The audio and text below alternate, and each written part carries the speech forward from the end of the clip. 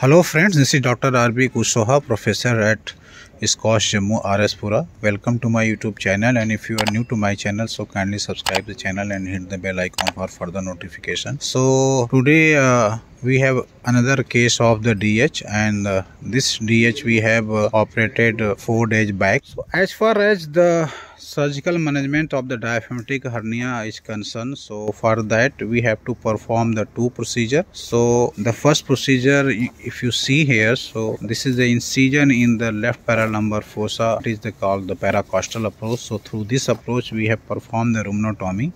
So the purpose of doing rhumnotomy is the two.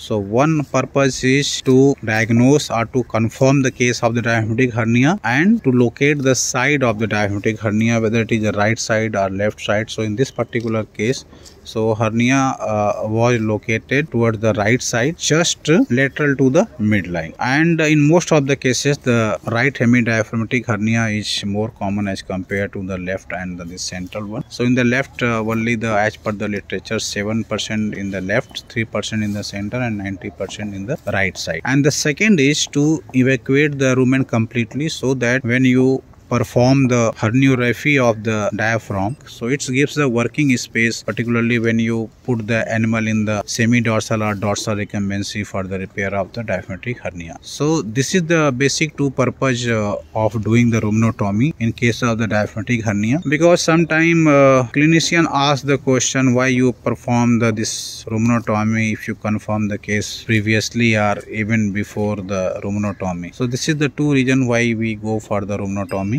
And then after 24 to 48 hours after rhumnotomy, so depending on the condition, so we go for the repair of the rent in the diaphragm. For that we prepare this midline linea alba post G4, because in that approach it is easier to, you can say, go or repair the right side as well as the left side. Sometimes suppose if there is a misdiagnosis, so at least you can approach the both sides. So I usually prefer this one, this post G4 midline linea alba incision. And after that, then we catch hold the reticulum, and then we de-adhere the reticulum, which is adhere with the ring in the diaphragm. So once we retrieve the reticulum in the abdominal cavity, then with the help of nylon thread or the silk, whatever you have, so with the help of that we repair rent.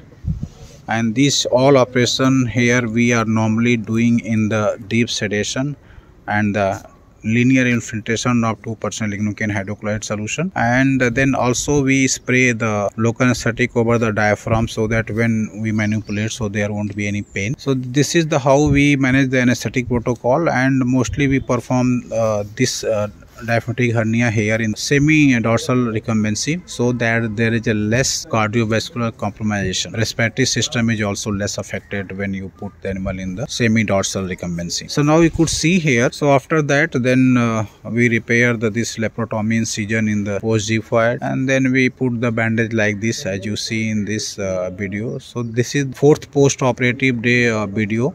So now you could see this animal is taking feed and fodder normally, and rumination is normal. There is no tympani after operation. If you see here, so this left paralumbar fossa, this is the normal. So there is no distension. Animal is defecating normally, urinating normally. And if you see here, so we have given the fluid therapy only for the 2 days after operation, because if you see here, so eye is, you can say, normal. There is no sinking of this eyeball. So overall this is the quite good recovery. So the intention of uploading this video is that just to aware the, you can say, field veterinarian or whoever is watching this video, you can perform the diaphragmatic hernia in the local anesthesia under the deep sedation without using the intermittent positive pressure ventilation, because it is the general belief in the veterinarian that if you don't have the intermittent positive pressure ventilation, so you can't perform the DH. It is not like that. Yes, risk is in both cases. Even I have seen that animal, you can say, die even after using the intermittent positive pressure ventilation. So it's a general belief. Yes, there may be a chance that if you having this intermittent positive pressure ventilation, so recovery chances increases, particularly in the critical condition. But if you have some skill, if you have the confidence, so you can perform the diaphragmatic hernia in the field condition also.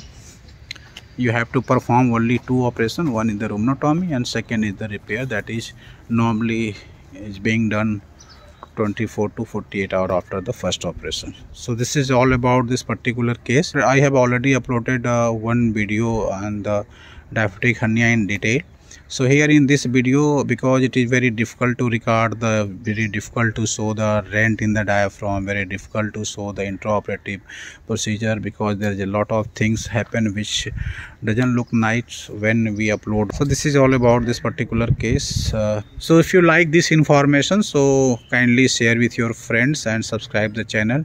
And if you want to become the members of my channel, so kindly click the join button and become the member. And the benefit of becoming member is that you can enjoy those videos which are exclusively for the members only. So there are a lot of videos which I made only for the members. So if you want to see those videos, so kindly become the member and enjoy and watch those videos also. So thank you very much for watching this video.